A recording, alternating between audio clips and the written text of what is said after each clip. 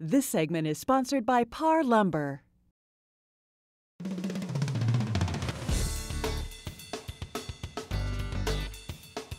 We're with Tony Cookston from Parr Lumber, and today we're talking about designing your dream deck. Tell me about the ways Parr can help.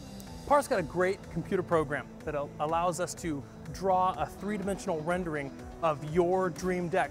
Whatever you want it to look like, we can make it happen with a list of materials and prices, so you know exactly what you need to do to get ready. Okay, so a dream deck like this with all the different features. Tell me about some of the things you can help out with. Yeah, if you want to have furniture on your deck, or if you want to have planted potted plants or planters on your deck, we can draw those in there. It helps you understand how much room on the deck they're going to take up, so you know what size it needs to be to have all of the rest of your space. And you want to get started now because you want to have it done by Memorial Day, right? Oh yes, for those Memorial Day barbecues, right? Okay, so what do you need before you come into Parr? Just the measurements of your house? Yeah, you should know what size your house is, what size you want your deck to be, and how far off the ground it's going to be, because that all is taken into consideration when we're doing the quote.